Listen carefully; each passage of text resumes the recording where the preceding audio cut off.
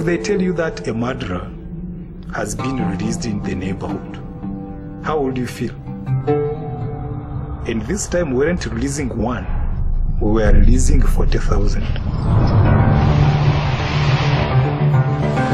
When you consider 1 million people who got destroyed at the hands of their neighbors, when you get 1 million people dead, it becomes impossible to exert justice. The president of Rwanda passed a decision to release the perpetrators who had confessed their role in genocide. So far, 50,000 have been released. Why on earth should a survivor of the genocide in Rwanda forgive somebody who murdered either their mother or husband or brother or sister? ariko bose nta numwe usigaye nige nsigaye n'uwo musaza wanjye bose hamwe nabazisanga ari abantu barinduye nishe kandi nkumva bimbera mu mutima ku buryo numvaga bidashobora kuvamo.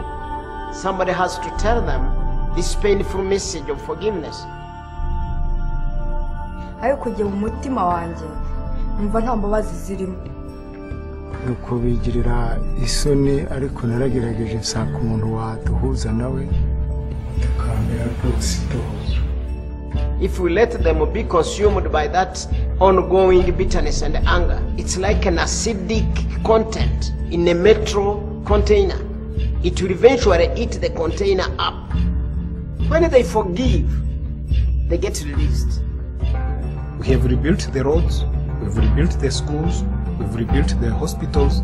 Rebuilding the hearts of people remain a big challenge. Are you crazy? Reconciliation? The one who killed your family. How do I reconcile with someone who killed my family? Forgiveness is not human, it's divine.